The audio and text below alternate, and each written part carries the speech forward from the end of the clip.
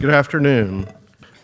This afternoon's session features John Taylor Williams, who henceforth everyone knows him as Ike, but on book covers he's John Taylor Williams, with Regina Marler, with a focus on Williams' most recent book, The Shores of Bohemia, a Cape Cod Story, 1910 to 1960.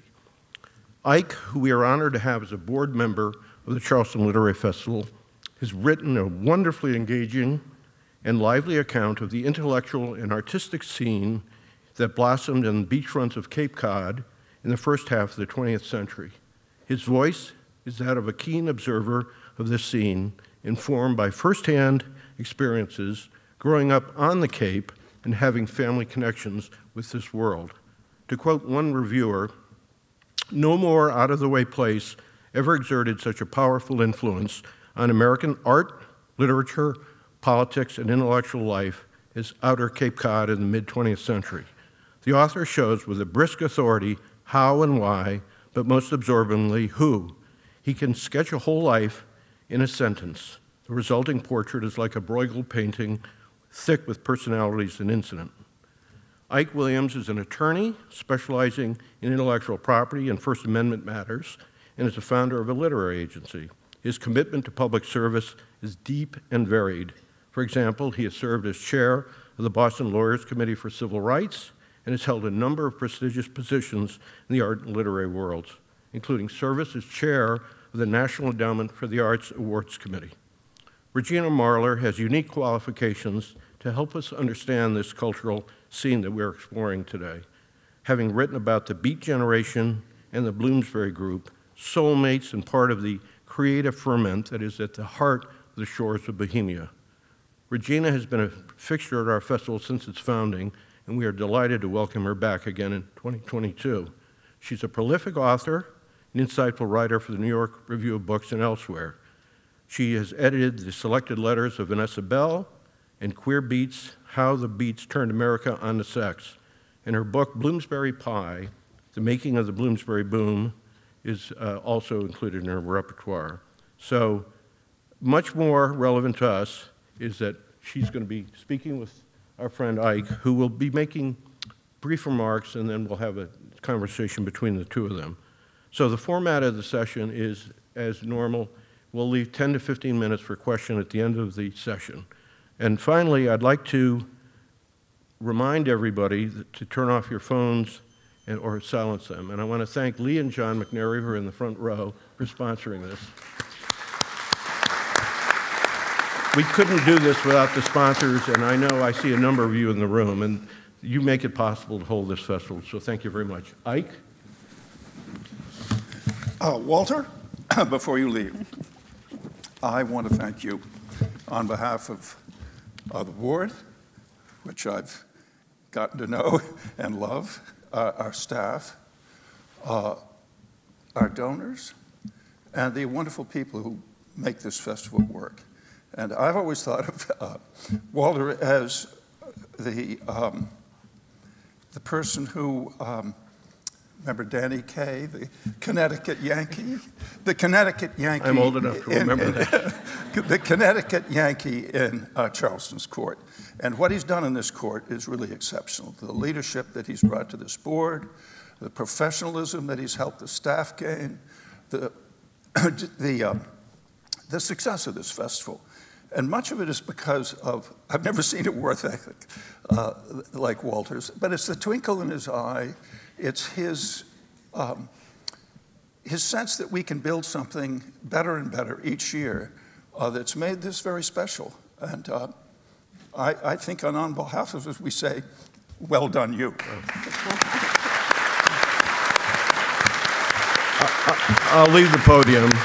I obviously, this would not be possible without the board of directors here, and I also have to thank the staff. I was going to do that on Sunday when I'm doing a presentation or an introduction on Sunday, but we've got the best staff in the world, and I think I was lucky in inheriting them or grooming them, but they are just wonderful. So that's the reason it works. I'm glad to take the credit, but I don't deserve it. Thank you.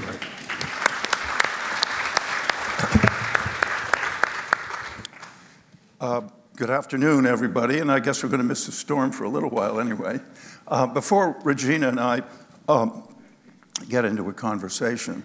And of course, as you've already heard, I mean, she's been part of a kind of a parallel group of kind of utopian, creative people with radical beliefs in social change in the Bloomsbury Group, to which, as you remember, we first started out connected with as we started the festival.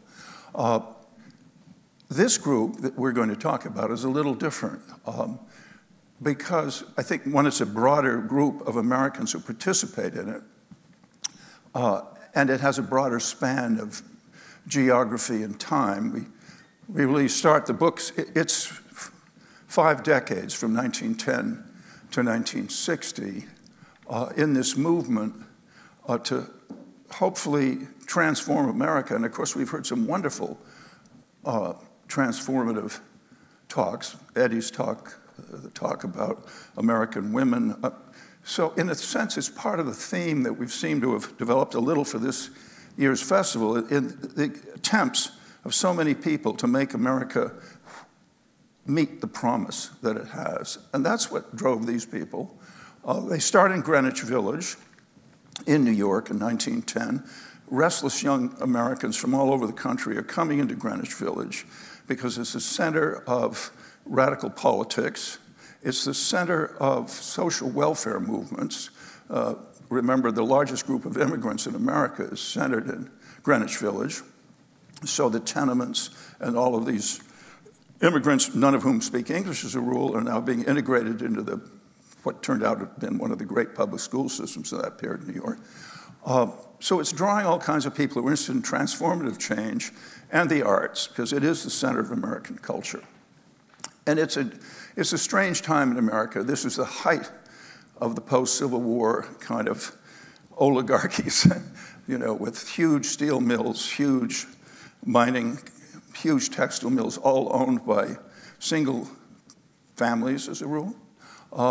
Enormous amount of employees. There have never been groups of employees this large in American history. Terribly housed, 6-hour days, women and children. And if you're injured on the job, that's it. So there's a beginning of the union movement, the Cigar Workers Union, the International Women's Garment Union, and the beginning of the International Workers of the World, the so-called Wobblies, are beginning to organize in all these industries. So it's a very tumultuous and fascinating period. And it's the beginning of radical journalism. The muckrakers are all based in New York. Lincoln Steffens, who rooms with John Reed in New York. And in the midst of this group is a woman named Mary Heaton Vorse, who has already bought a house in Provincetown at the edge of the Cape. Here's Boston, and there's Provincetown. And there's a ferry that takes 2 hours to get there from Boston. That's about the only way to get there. She also has a house in New York. She's deeply involved in the labor movement in New York and reform. She begins to invite all of these people that you're going to meet in our conversation to come to Provincetown in the summer because the whaling industry has failed. The cod have moved north to the Grand Banks, and their houses are empty, and it's been deforested. And so there's no agriculture. So people are leaving the Cape in droves. So it's almost as Thoreau saw it in his journals. I mean, it has not changed. It's beautiful, but there's no way to make a living except by the sea. So she's able to house these people, and they begin to come there every summer. Floyd Dell, who's the editor of The Masses, which is the radical magazine they all contribute to, begins to call Provincetown, Greenwich Village, sunburned. And that's the beginning of people spending almost half their life in these 3 towns on the Cape, Provincetown, Truro, and Wellfleet, and Greenwich Village, this back and forth. And this group of people, for 2 generations, lived through 2 wars, the Depression, Prohibition. Prohibition is a very important thing for them because nobody starts drinking as heavily as they do during Prohibition. Actually, America never drank as much as they did during Prohibition. They've never drank that much again. So that's sort of the stage, these 2 geographic places, this group of people restless young women seeking to be the new woman, you know, having the same sexual rights as men, same right to employment, same right not to have a child. Margaret Sanger's in the middle of this. So they're moving back and forth between these two, creating some of our great cultural works and some of our highest, probably radical moments in labor organization. So that's sort of the stage, and now let's get into it. There are two strains that you can see right away in the people who are beginning to settle and to you know, divide their lives in this way. And one is a kind of an aristocratic strain, you know, a lot of industrial fortunes and the children and grandchildren of those well, you know, the robber baron era. And then there are the artists, and you can't have an artist colony if no one can afford to be there. So obviously there were shacks you could rent. It was very cheap to live there. There was no plumbing. No plumbing, no electrical. No heating, no electric. Yeah. So you have these two things coming together. I think that's the story of the French Revolution. It wasn't started by the lower classes. Neither was the Russian Revolution, and Mao was hardly a peasant. I think most radical movements are a combination of well-educated people and then people who were drawn by passion to the movement. Remember, a lot of these people who joined this radical movement of unionization and the rights of individuals, these people are very involved in civil rights. These are the people who found the NAACP, for instance. Many of them are coming from Europe, where, you know, this is anarchism, and labor unions are part of their lives, even though they're not highly educated. That working class has been radicalized. I mean, remember, Marx always believed it would be Germany that would start the revolution because it was so unionized. Absolutely.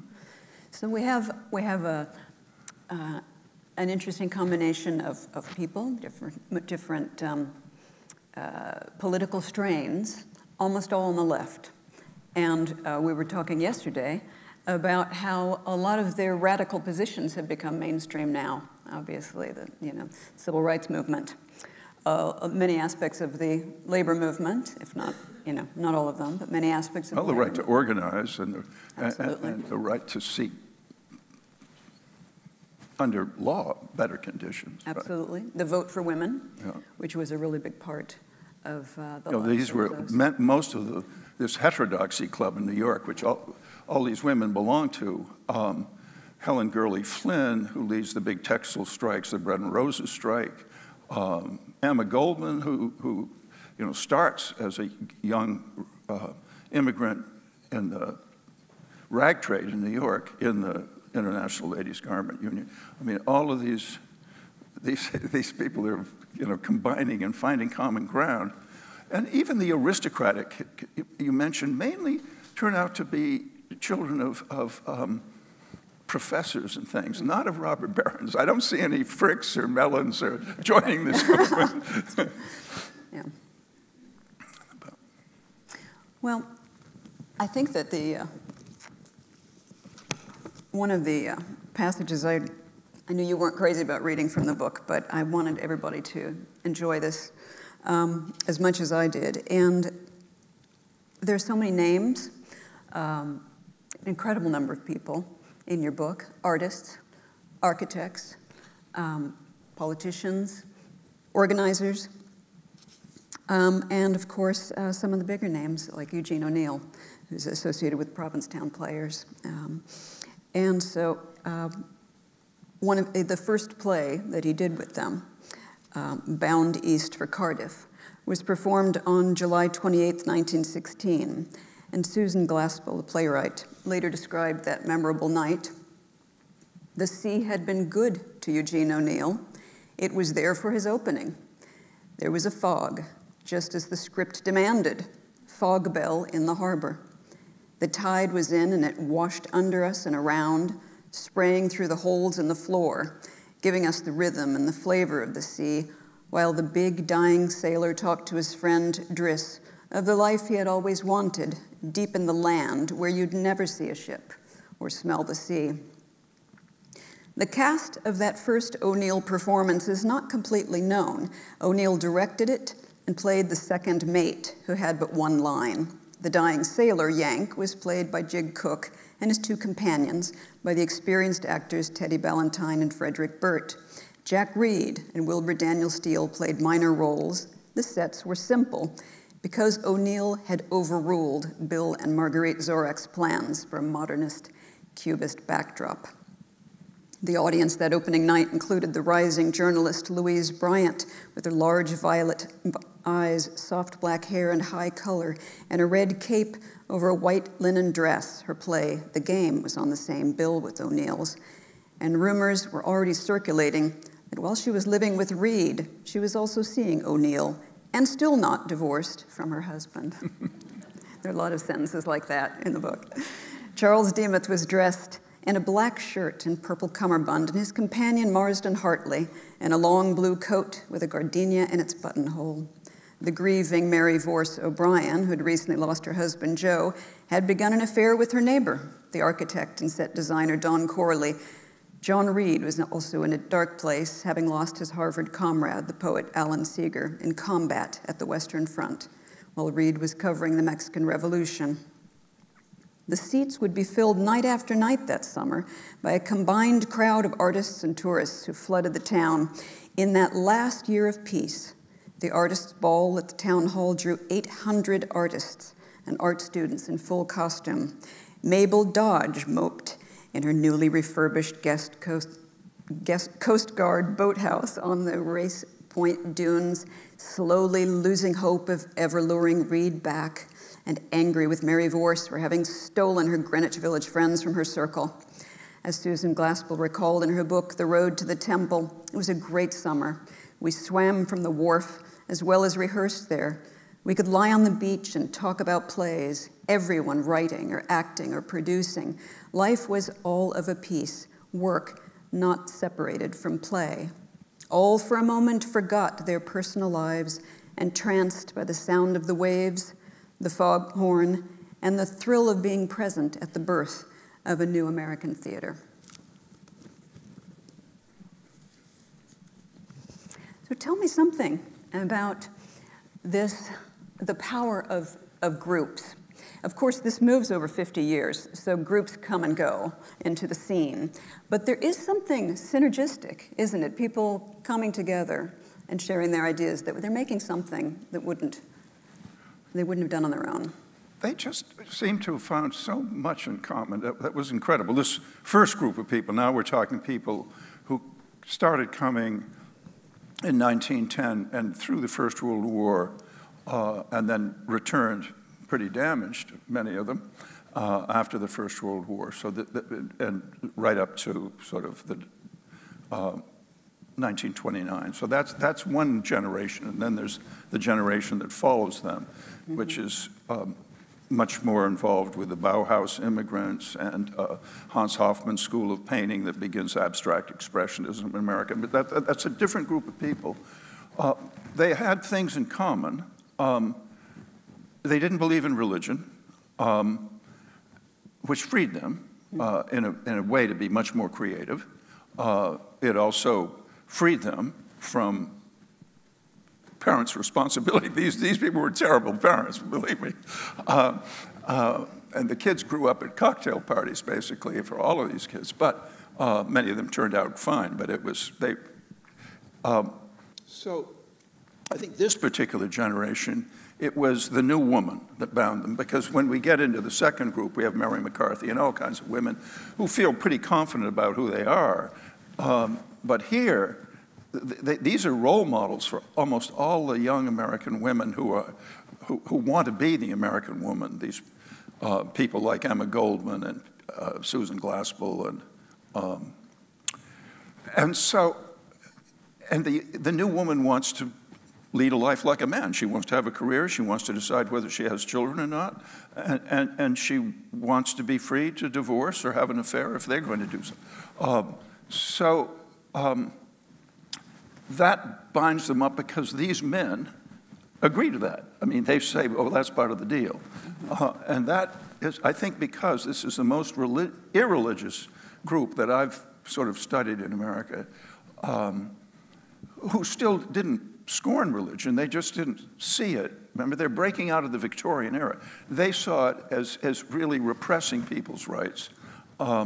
So, you know, they went to church to get married, and they went to church to get buried, but that's it. And while America was deeply anti-Semitic during this period, you know, all kinds of laws being passed to try to limit Jewish immigration, because the big pogroms were going on in Poland and sections of Russia, Tsarist Russia at that point. We were getting, you know, several million Jewish immigrants in just a few years. So that didn't mean anything to them. So there are enormous amounts of intermarriages. There still isn't, interesting in the Lower Cape, there isn't a temple until you reach Hyannis, which is a long drive. I mean, that was one thing that bound them up. The other thing was this Athenian idea of a public that just what we're having, where everybody comes together respectfully and talks about controversial things. And that doesn't mean you don't leave this room saying, I don't agree with a word that goddamn guy said.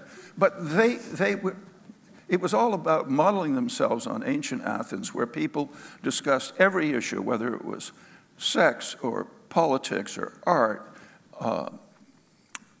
in public. And whether it was in the magazines they started, the Masses, the New Republic, the Nation, all kinds of debates always. And there was no cocktail party in which people didn't take sides and argue different things. And I think that bound them up, this freedom that it didn't make any difference where you came from is, as one of the poets once said, it's what you got. I mean, these were elitists in that sense. I mean, you were not going to be in this group if you didn't do something pretty impressive, whether it was a painting, a poet, you know, a writer, John Dos Passos, Edmund Wilson, Tennessee Williams, Norman Mailer. I mean, this was an elite group of people. All of them created something, and all of them didn't sit back and, I mean, they took front rows in politics. So I think that all bound them up, that idea that we all have a right to participate in debating what's right for America. We all have sort of equality as men and women, and we all have a dedication to a new culture in America, a new kind of play, where we started. I mean, this play of Eugene O'Neill's is, you know, breaks new ground, because all the plays are based on the upper classes before O'Neill. Anyway, so I think that bound those people up, plus booze. Oh, absolutely. Absolutely. I was going to say, there are a fair number of parallels with Bloomsbury, although Bloomsbury is a little bit earlier, but obviously they were irreligious, pretty much. Bloomsbury also, which is, if you don't know, it's the circle around Virginia Woolf. So they didn't have religion. They didn't care much about their parents and their parents' strictures, and they were actively fighting against Victorian values they'd been raised with. And also, sometime early on, they kind of imbibed a little bit of the free love spirit that was going around. They decided, we're going to do it differently. We're going to live differently domestically. Maybe men and women can share a house. Maybe that's okay. You know, artists working together in the same house. Maybe we can have affairs with the same sex, you know, and they weren't out publicly, but privately they were doing exactly what they wanted to be doing. And also, it made it possible for women to be artists and writers too, because when you make domestic innovations, which you see a lot of in these homes as well, you have a life in which a woman isn't committed to being a hostess and so forth. And there are some complaints on those grounds among the women you cover.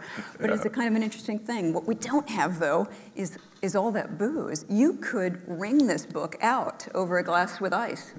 And this is before Prohibition. I mean, after Prohibition, the second generation is even heavier drinking. So it's a muse, you know, it opens things. Yeah. And they really did view it as a muse. I mean, almost everyone drank heavily, and they actually believed it contributed to the creative process. I mean, when we get into the painters,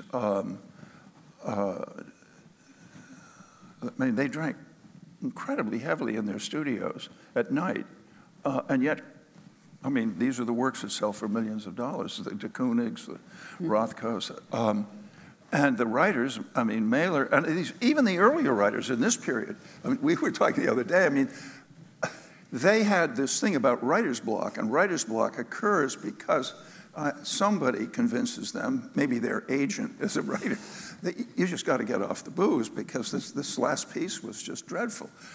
Because they have a Remington typewriter on the table.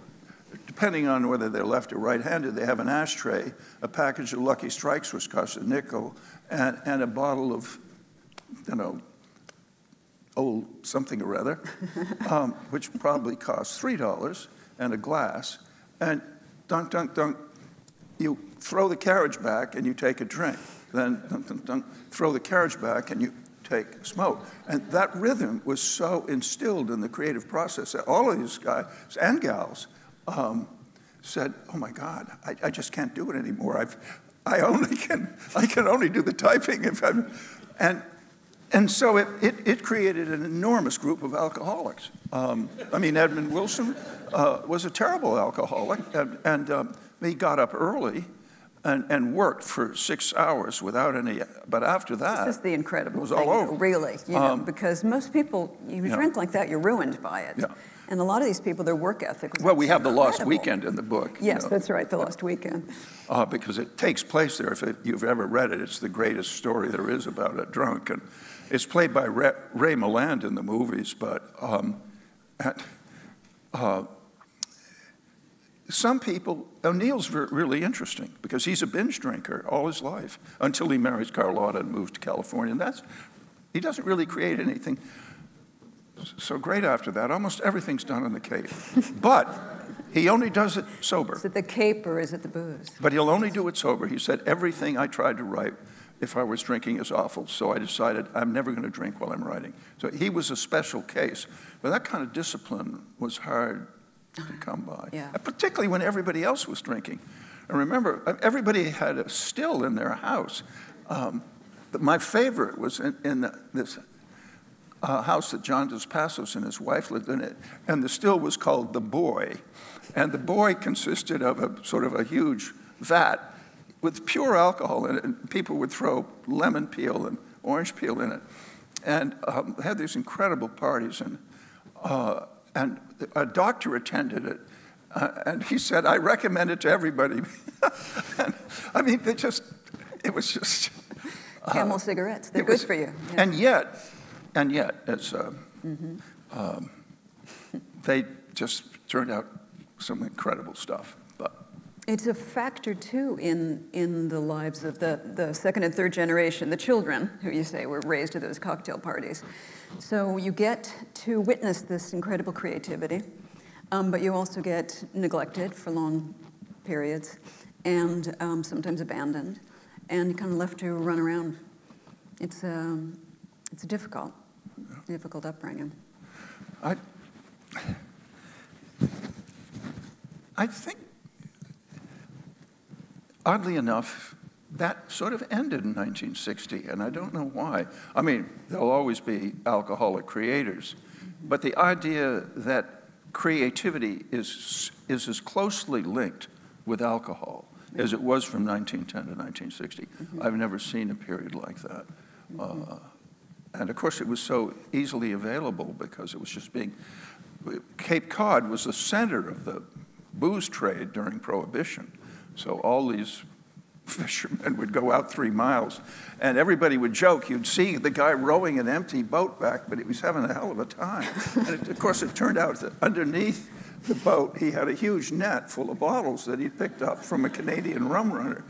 And so, I mean, it was just, and these boats would come down. And Provincetown was a rowdy town. I mean, it was a naval base in both wars because of the German submarines were patrolling that area of the Atlantic because there was so much shipping coming down from the coast from Maine all the way down through Boston.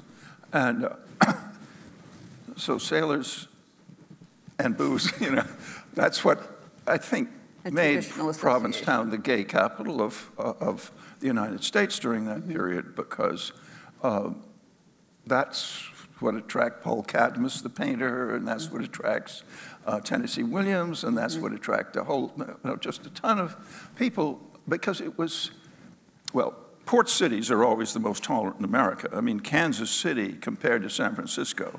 Well, you know that if you're gay or anything else, Kansas City ain't going to be as much fun as San Francisco, you know. And that was very true of Provincetown. And even the Portuguese who had been recruited into the whaling industry, so the town was kind of ethnically divided. All the sort of Protestants were along the street where Mary Heaton Vorse and everybody else tended to live. And then the West End was all Portuguese. It was the biggest Portuguese-speaking section other than Brazil in the New World. And they'd been there since the 1700s. And they were deeply Catholic. But they also viewed this new influx of gays. We talked, the scene you set, you know, Marsden Hartley and Charles Demuth, both gay, very outwardly gay.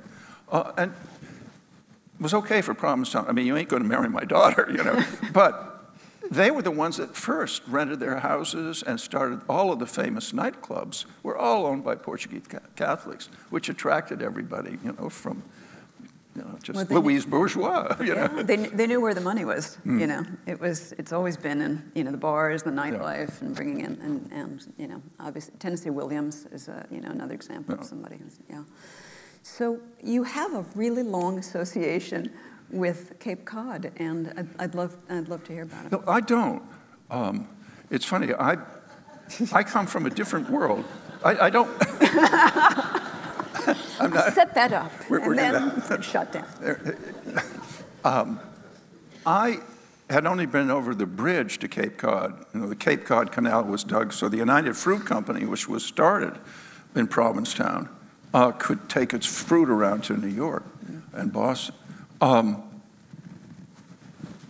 So I'd only been over once for one night to go to a club dancing with a couple of friends. So I didn't, it was dark. I don't even know what it looked like. And then I fall in love with a woman in New York, and we're at the point where she says, you know, meet the family.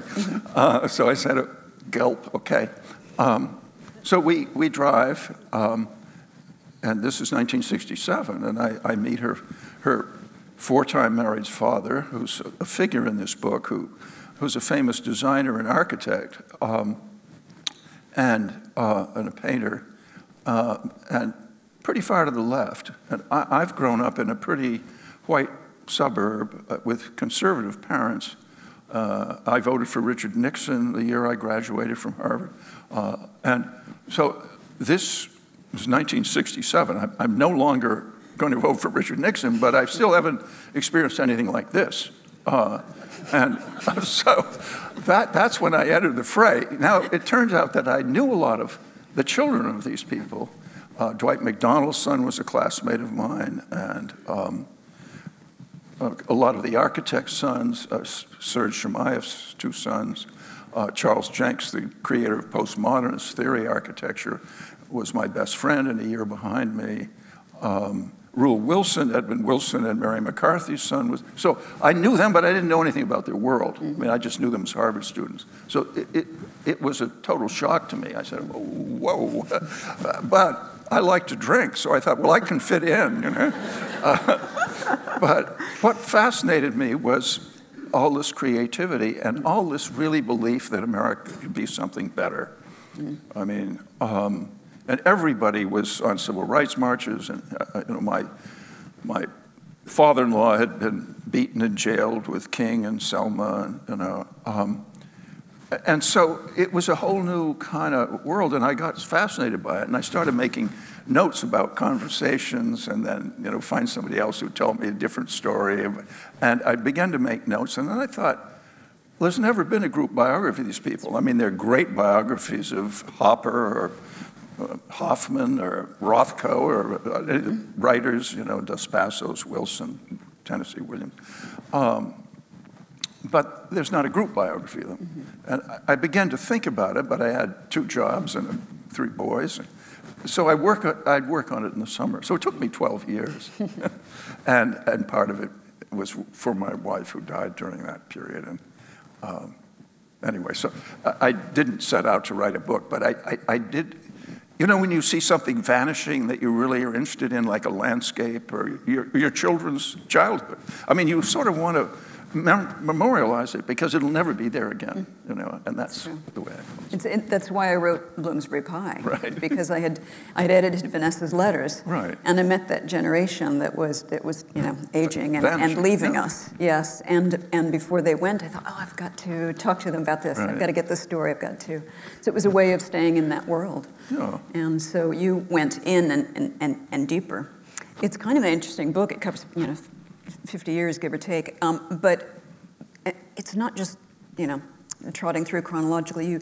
You stop and you deal with the thematic issues. I mean, I think that the struggles on the left between, you know, everybody very well-meaning, but you have the followers, those who thought that Stalin was, you know, absolutely right in his reforms, and the Trotskyites, and that battle, and then the socialists, and then people who are just sort of left-leaning moderates. You have the whole gamut there, and then at different, again with Gropius and also with Hans Hofmann School coming through, you spread out there, and you talk about the amazing appeal of the art schools that were in Provincetown and the surrounding area, and the figures who came in for that.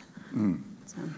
Well, I mean, you'd think they were isolated, but remember they're going back and forth to New York often for the winter or for major labor movement things, or for their plays being performed, or their book being published, or their play being put on, or whatever. So they're very worldly, but they spend increasing time there, not just the summers. But they're, like everybody, they were deeply affected by the 1913 Armory Show, the first time anybody in America had seen, you know, Impressionists moving on into Cubism, and I mean, nobody had seen those, even the major painters, unless you had money and could go to France. So, I mean, the painters were transformed by that, and then the labor movement, the Bread and Roses strike, the huge mining strikes out in the Rockefeller copper mines and stuff. And the violence of it. I mean, the fact that the state would shoot women and children, you know. So that was a huge, you know, tumultuous period. And then the First World War, in which almost all of them serve in one capacity or another. A lot of them volunteer early. I mean, half the ambulance corps, before we have our own ambulance corps, we haven't entered the war yet. These are private ambulance corps. This one happens to be the Morgan Harhas. J.P. Morgan's, he bought a lot of ambulances and trainers, and they were attached to the French army. We hadn't entered the First War yet. And that's where Hemingway is, and Dos Passos, and all these people who are in the book are working, you know, carrying dead bodies and gassed men and people, you know, spitting out their intestines. I mean, these are kids who are, you know, 19, 20 years old. I mean, these were really, well, we can see from Hemingway the experiences he had, but, and a lot of them are in combat. So that's a transformative thing. And then during the war too. Yeah, and then the Depression. Yeah. I mean, these people weren't interested in capitalism. They weren't interested in accumulating money. Yeah. But there was, I mean, who was buying a painting?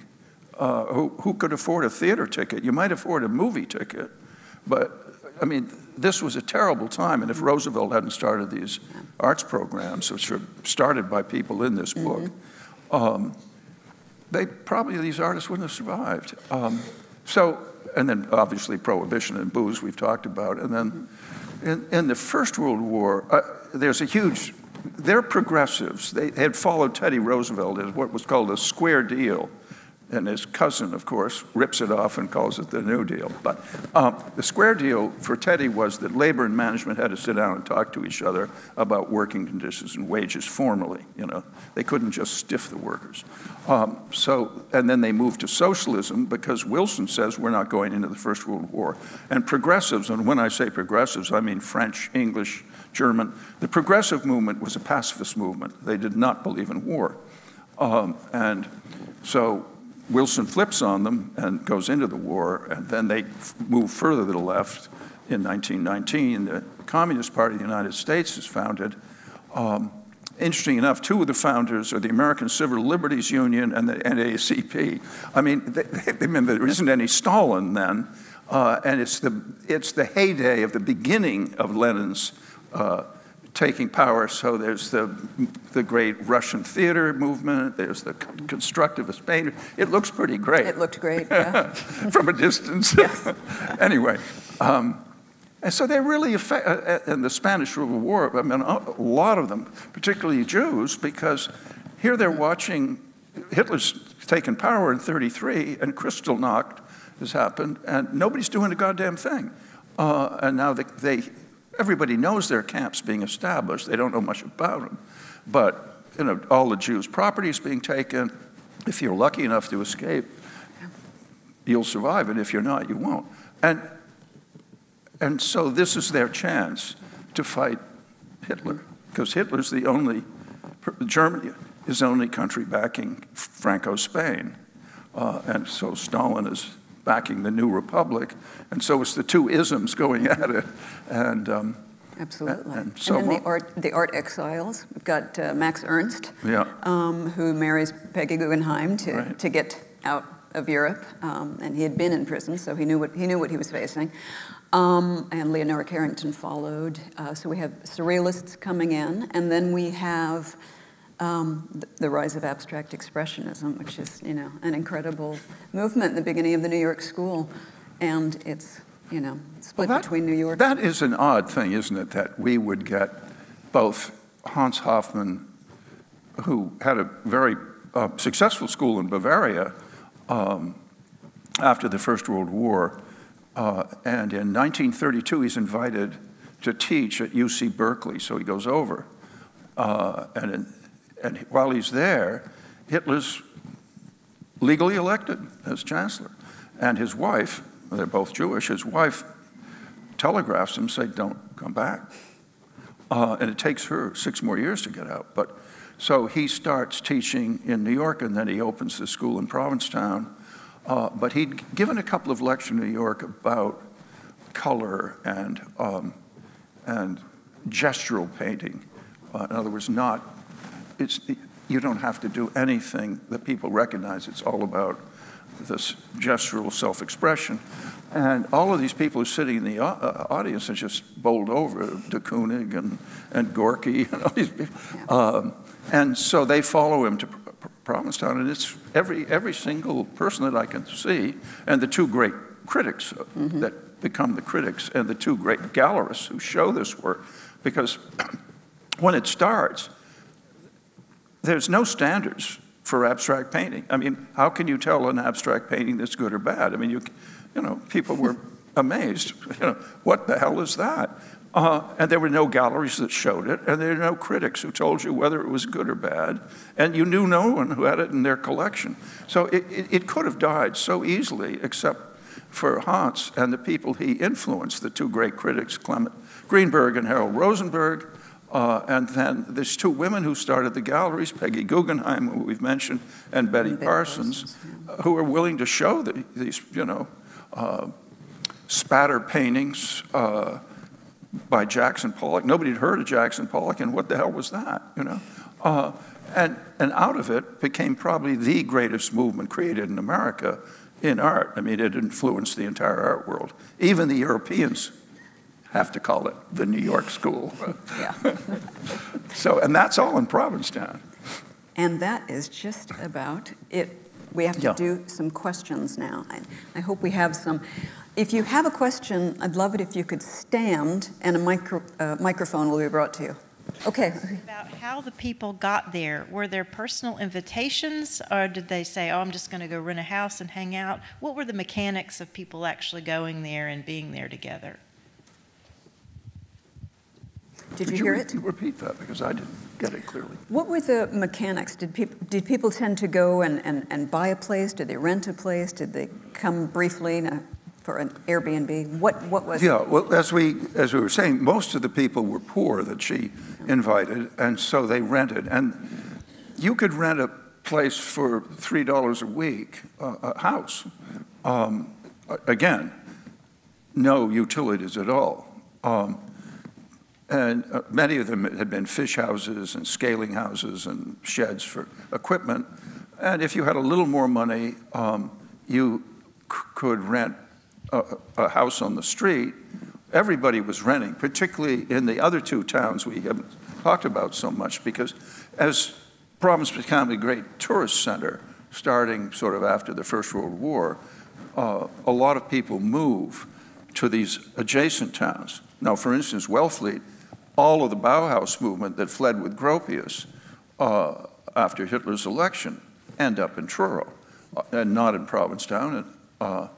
And so they built houses, but the land was incredibly cheap.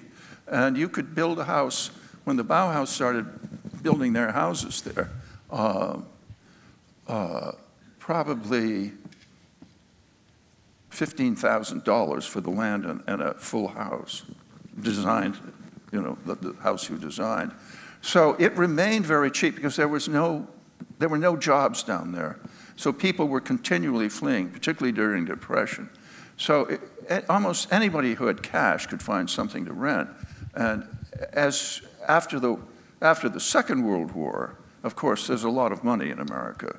So now artists and writers begin to buy. I mean, Norman Mailer buys a house, you know, that kind of thing. But Edmund Wilson doesn't buy a house until 1941, I think. I mean, they didn't have enough money to buy land and a house, but almost everybody had money to rent. Mm-hmm. And they were converting ice houses and other things like that. Yeah. There were little shacks all over. Right in the center here. Hi. Early on, you mentioned John Reed. Can you talk a little bit about what part he played? It's a major figure in your book. We only touched on him briefly. John Reed. So John Reed is born in Portland, Oregon. He's the son of a fairly wealthy lumber merchant. He has a brother who actually serves in the First World War, and John doesn't, much to his mother's disappointment. His father wants him to go to Harvard, and he obliges. And at Harvard, he just meets all these, his class is just filled with interesting people, poets and writers who become really well known.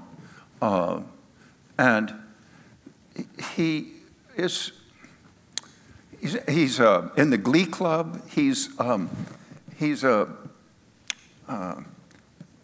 what do you call it? A cheerleader on the football team. I think he's on the swimming team. In those days, of course, being a cheerleader for a male was not what it might be today.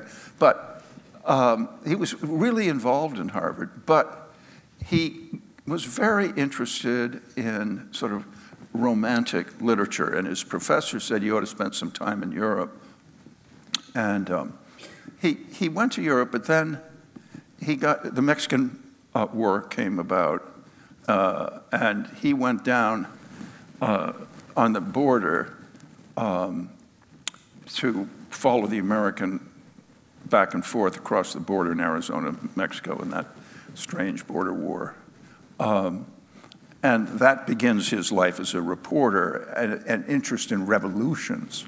And he comes back to Greenwich Village, and he ends up rooming with Lincoln Steffens, who's old enough to be his dad, but is his hero, because Steffens' wife has just died. And Steffens is the leader of the muckrakers who are opposing corruption in government and in huge businesses, you know, the meat industry and the oil industry, all these.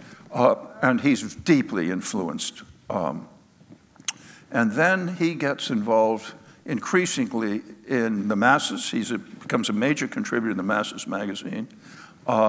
He's deeply admired by everybody. I mean, he's just one of those people that everybody loves. Women love him, men love him. What brings him to Cape Cod? Well, so his first love affair is with Mabel Dodge, who's much older than he is. She's everywhere, Yeah. Mabel Dodge. And they get involved in the big silk workers strike in New Jersey. All the Italian silk workers strike. And they're beaten horribly. And so they have a big pageant in Madison Square Garden, which they organize with all kinds of theatricals. It's, I think, 50,000 people come into the, and they're co-planning it. She has this huge salon in New York with all these radicals and artists and things. And so she takes him to Europe for a couple of years, and then she brings him to Provincetown the first time. Now he's on tour with his book about the Mexican Revolution, and he's giving a lecture out on the West Coast, and this very beautiful young woman comes up afterwards, and basically we're talking rock and roll groupie here, and they end up, and it's Louise Bryant, and she's married to a dentist, but she's only about 23, I think, and she had gone to the University of Utah, I think, where she'd already become quite radical and interested in the labor movement and stuff. And he brings her east. So next time, poor Mabel finds that she's built a big silken tent and rented a big house for she and John, but John's living in town with Louise, and you read a little about that.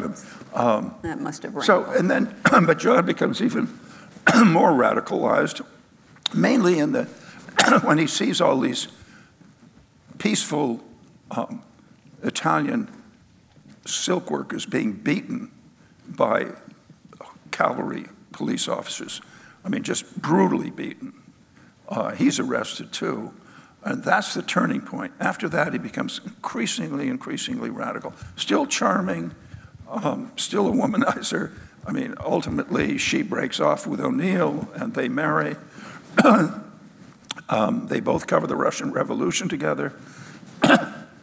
He has split off from the Communist Party of the United States and formed a splinter Communist Party, even more radical about the rights of workers. Therefore, oddly enough, Lenin, not sure whether he's straight or not, that if he'd been a member of the American Communist Party, which had been reported sort of directly to Moscow in some ways, so while he's in Moscow, Lenin has him sent south to cover some, I think, bogus activity, and it's filled with an infectious disease sweeping through this area of southern Russia. And he comes back to Moscow deeply sick. He's already lost a kidney, Louise comes, and he dies within a couple of weeks. But Lenin, to hedge his bets, makes him the first American ever buried in the Kremlin. And the only other one was his friend, Big Bill Haywood, the leader of the IWW, who's also buried in the Kremlin. So we have two American labor leaders buried in the Kremlin. Why? Because they were too radical for America.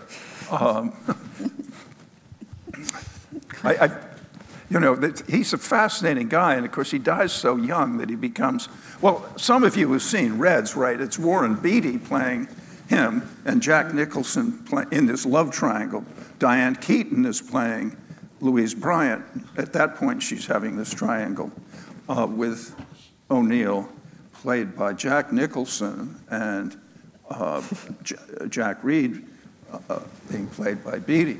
It's a damn good movie, too. And it opens in Provincetown, so you get a feel of Provincetown, quite a good feel of it. That's a good note to end on, just so that people can buy the book, see the movie. Forget it. Yeah.